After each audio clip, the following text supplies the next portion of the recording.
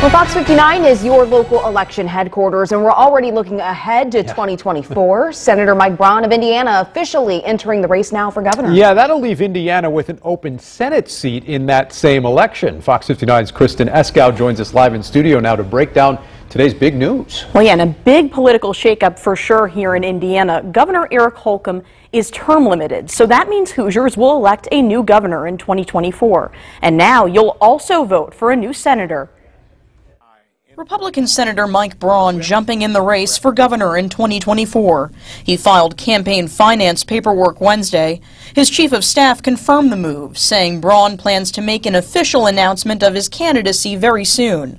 Earlier this month, we asked Braun whether he was leaning toward running for governor instead of another Senate bid. I've been pleased with what we've got accomplished.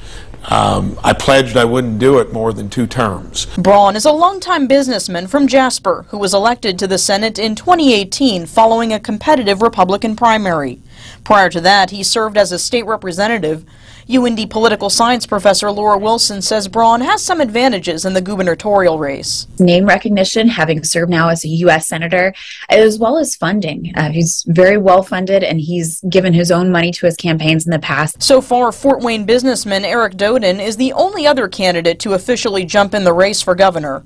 He's the former president of the Indiana Economic Development Corporation, who announced his candidacy last year. They're saying to me that we need someone like you who will come in and disrupt the status quo and make sure that we have fresh ideas and a fresh perspective. Martin Sweet, who teaches political science at Purdue University, says 2024 is shaping up to be a busy election cycle in the Hoosier state, with a likely crowded field of candidates in several races. Now Indiana's going to have an open seat for governor because of the term limit of Holcomb, and an open seat for senator.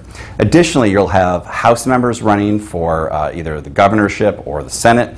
That'll open up those races as well. Now, some elected officials have already expressed interest in running for Senate before Braun filed his paperwork today. Congresswoman Victoria Spartz told us she's thinking about it, and Congressman Jim Banks is also reportedly considering a Senate run. Kristen Eskow, Fox 59 News. All right, Kristen, thank you so much. No Democratic candidates have formally declared their candidacy for this next election cycle, but several people have expressed interest, including former State Superintendent of Public Instruction, Jennifer McCormick. She served as a Republican with Governor Holcomb during his first term, but left office in 2020. Now she's considering a run for governor as a Democrat. I think Indiana is ready. I think the Republican Party is unrecognizable to many. The Republican Party, when I got into office, really gave me no reason to stay in the party. And I've heard from a lot of people that share those feelings. And so I think people are ready. They're ready to move forward in a direction of new leadership, and I can bring that leadership to Indiana.